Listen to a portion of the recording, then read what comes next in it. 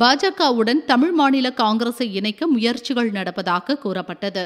காலியாக இருக்கும் பாஜக மாநில தலைவர் பொறுப்பில் gkvasan நியமிக்கப்படலாம் என்றும் செய்திகள் வெளிவந்தன. இந்த சூழலில் டெல்லியில் பிரதமரை வாசன் சந்தித்தார். பாஜகவுடன் தமாக இணையுமா என்ற கேள்விக்கு அவர் பதிலளித்தார். தமாக தனிக்கட்சியாக சிறப்பாக செயல்பட்டு வருகிறது. கட்சியை வலுப்படுத்த தொடர்ந்து முயற்சிப்போம். அதிமுக கூட்டணியில் உள்ளாட்சி தேர்தலை சந்திப்போம் என்றார் வாசன். தமிழ் மாநில காங்கிரஸ் கட்சி தனித்தன்மையோடு செயல்படும். எங்களுடைய வியூகம் உள்ளாட்சி தேர்தலிலே நல்லாட்சி அமைக்க வேண்டும். சட்டமன்றத்திலே எங்களுடைய குரல் ஒலிக்க வேண்டும் என்றால் நீங்கள் சொல்கின்ற செய்தியெல்லாம் ஏசியம், ஜோசியம், வதந்தி, பொய்யான செய்தி. அதற்கு மேல் நான் என்ன சொல்ல முடியும்?